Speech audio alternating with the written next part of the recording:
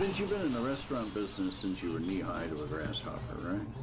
Started here when I was 13 years old, bussing tables. Almost 40 years of your life has been right here. Right here. Our folks were immigrants from Italy, didn't have babysitters when we were young, so they'd bring us in the restaurant even to fold pizza boxes while they were working. So I have all my memories in this restaurant, and they've all been wonderful. Now it's going to close.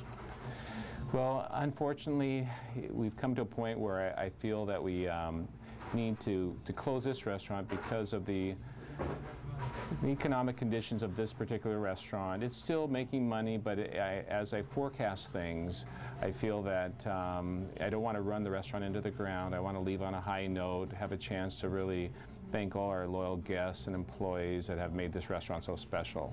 What happened? Well, a lot of things. This area has changed a lot over the years. The light rail made a big impact on us. The construction really destroyed the traffic pattern around here, so it was hard for guests to get to this restaurant during the construction. The land prices skyrocketed. My lease rates almost tripled in the last 6 years because of all the land speculation in the area. And all the development never really materialized near here with all the density that they not promised us but told us that we could expect. What does it do to you when you have to put a sign in the window that doesn't say open, that says closed, you know, it sits there 24 hours a day? You know, I don't even really want to think about it. Right now I just want to think about all the great times we've had in this restaurant, and hopefully I'll get a chance to thank as many guests for their loyal dedication to this restaurant.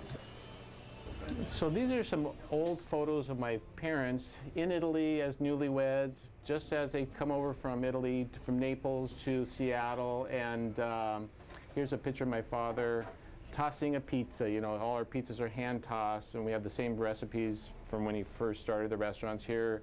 He's at our first restaurant on Martin Luther King Way, which was Empire Way in Othello, little pizzeria my folks had. Here's a picture of my mother with my older sister and older brother, my older sister Pam, my brother John. These are a party here of my parents, a birthday party with my parents and all their Italian friends. It was a real gathering spot for the Italian immigrants.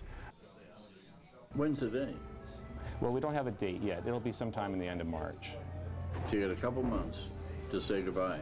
Yeah, hopefully share some fond memories, have a glass of wine or two with some of the guests here. I think we'll have a lot of fun this next 2 months.